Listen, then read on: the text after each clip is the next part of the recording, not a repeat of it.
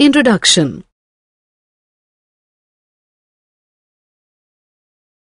Hello, Mom. I'm here as promised. Let us go for the movie. Vidushi, you will have to wait for half an hour. Let me complete this drawing. It is all right, Mom. I can wait. Tell me, Mom, how do you draw these huge buildings and their interiors? With the help of these instruments. They are so familiar to the ones we use in geometry class. Do you now understand how important mathematics is to architecture? Yes, Mom, I do. In this lesson, you will learn practical geometry. Construction of circles. A circle is a two-dimensional figure. Every circle has a center. The distance between the center and the boundary of a circle is known as its radius. The line segment through the center of a circle with its end point touching the boundary of the circle is known as the diameter of the circle. The diameter of a circle is twice its radius. We draw circles with the help of a compass. Compass is an instrument with two arms. While one arm remains fixed, the other arm with the pencil moves freely. Let us use a compass to draw one circle, two intersecting circles, three concentric circles. One circle. Let us draw a circle with 3 centimeters radius. Place the compass on a ruler and widen it to measure 3 centimeters. Mark the center of the circle with the sharp end of the compass. Move the arm with the pencil around, keeping the other arm fixed at the center of the circle. The circle is formed. All the points on the boundary of a circle are equidistant from its center. Two intersecting circles. Intersecting circles may or may not have the same radii. Let us now draw intersecting circles. Draw a circle with 4 centimeters radius. Draw a circle with 5 centimeters radius in such a way that it passes through the first circle. We have 2 intersecting circles. 3 concentric circles. Concentric circles are circles with the same center but different radii. Let us now draw 3 concentric circles with the radii 2, 3 and 4. Mark the center and draw a circle with 2 centimeters radius. Draw the second circle with the same center but a different radius of 3 centimeters. Draw the last circle again with the same center but a different radius of 4 centimeters. We have 3 concentric circles. Construction of line segment. A line segment is a measurable part of a line with 2 definite endpoints. We use a ruler and a compass to construct a line segment. Let us construct a line segment 5 centimeters long. Draw a long line M. Mark a point X on it.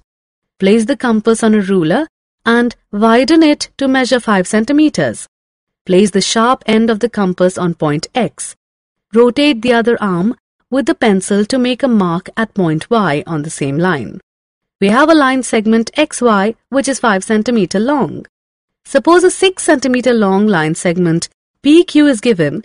We want to create another line segment ST of the same measurement. How do we do it without using a ruler? Use the compass to measure PQ. Draw a long line L. Mark a point S on it. Place the sharp end of the compass on point S. Rotate the other arm with the pencil to mark point T on the same line. We have a line segment ST which is a copy of the line segment PQ. Construction of perpendicular to a line. A perpendicular to a line cuts it at right angles. A perpendicular to a line can be drawn into 2 ways. Through a point on the line, through a point outside the line. Let us learn to construct perpendiculars in both the ways. Perpendicular through a point on the line. Draw a long line M. Mark a point A on it.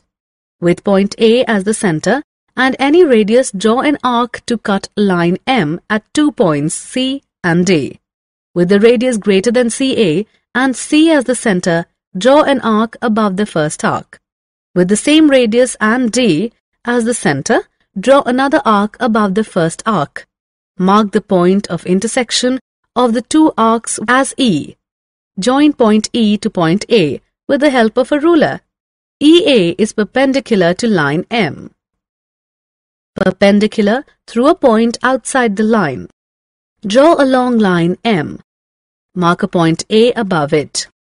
With point A as the center and any radius, draw an arc to cut line M at 2 points C and D. With the radius greater than half of CD and C as the center, draw an arc below the first arc. With the same radius and D as the center, draw another arc below the first arc. Mark the point of intersection of the two arcs as E. Join point E to point A with the help of a ruler. AE is perpendicular to line M. Construction of bisector of angle. The bisector of an angle divides it into two equal halves. Let us learn to construct an angle bisector. Draw angle AOB. With O as the center, draw an arc to cut the two rays OA and OB of the angle at P and Q respectively. Measure a radius greater than half the length of PQ. With the measured radius and P as the center, draw an arc above PQ. With the same radius as Q as the center, draw another arc above PQ. Mark the point of intersection of arcs as C. Join O and C. Measure angles AOC and COB. Angle AOC is equal to angle COB. Therefore, OC is the bisector of angle AOB. Construction of copy of angle. How do we construct a copy of an angle whose measure is unknown? Angle AOB is given. With O as center and any radius, draw an arc to cut the two rays OA and OB of the angle at P and Q respectively. Draw a long line L and mark a point S on it. With OQ as radius and S as center, draw an arc to cut line L at T. With PQ as radius and T as center, draw an arc to cut the previous arc at R. Join R to S. Angle RST is equal to angle AOB. Construction of angles. Let us now construct some special angles one by one. 30-degree angle, 60-degree angle, 120-degree angle. Construction of 30-degree angle. Draw a long line M. Mark a point Q on it. With any radius and Q as the center, draw an arc to cut line M at point R. With the same radius and R as the center, draw an arc to cut line M at Q. Mark the point of intersection of arcs as P. Join P to Q. Bisect the angle. Measure angles PQS and SQR. Angle PQS is equal to angle SQR is equal to 30 degrees. Construction of 60-degree angle. Draw a long line M. Mark a point Q on it. With any radius and Q as the center, draw an arc to cut line M at point R. With the same radius and R as the center, draw an arc to cut line M at Q. Mark the point of intersection of arcs as P. Join P to Q. Angle PQR is formed. Construction of 120-degree angle. Draw a long line M. Mark a point Q on it. With any radius and Q as the center, draw an arc to cut line M at point R. With the same radius and R as the center, draw an arc to cut the first arc at S. With the same radius and S as the center, draw an arc to cut the first arc at P. Join P to Q.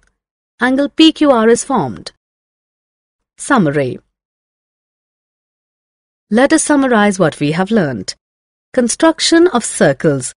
Construction of line segments. Construction of a perpendicular to a line segment. Construction of a perpendicular bisector of a line segment. Construction of an angle bisector. Construction of angles.